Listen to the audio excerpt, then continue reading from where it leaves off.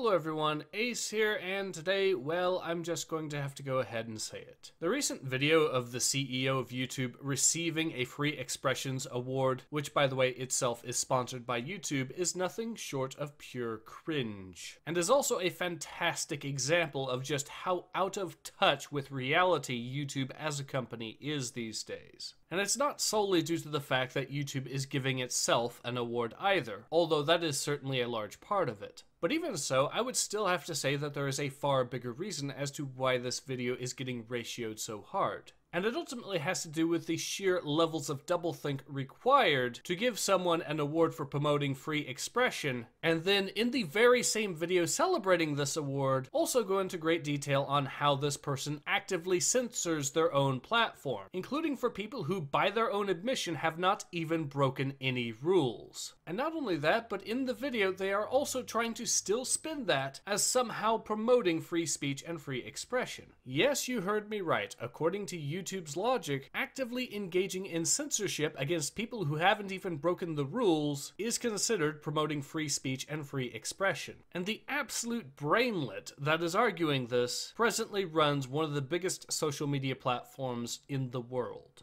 And what's ironic is that Susan, by her own admission, should know better, as her family apparently came to the US fleeing communist Poland, and having first-hand experience of just exactly how the Iron Curtain operated. So in light of this, I've decided to come up with a new nickname for Susan Wojcicki. From now on, I'm going to be referring to Susan Wojcicki as the Iron Curtain of social media. A name that I hope you'll agree fits, given the circumstances. So let's go on to my thoughts on the video itself. Well, while I would like to say that perhaps YouTube may take the thrashing that is received in the comments and likes to dislikes ratio as a lesson, and perhaps even reflect on what they've become, at this point I don't exactly see the people running that company to be mentally capable of the basic critical thinking skills required for that. It would instead appear that it is quite beyond their capacity. So instead, the only real hope is perhaps Susan Wojcicki's inevitable replacement. And given that she has taken a company that at one point was indeed profitable and has instead proceeded to run it straight into the ground, one has to wonder just how much longer that will be. Because let's face it, the current situation for YouTube is simply untenable in the end.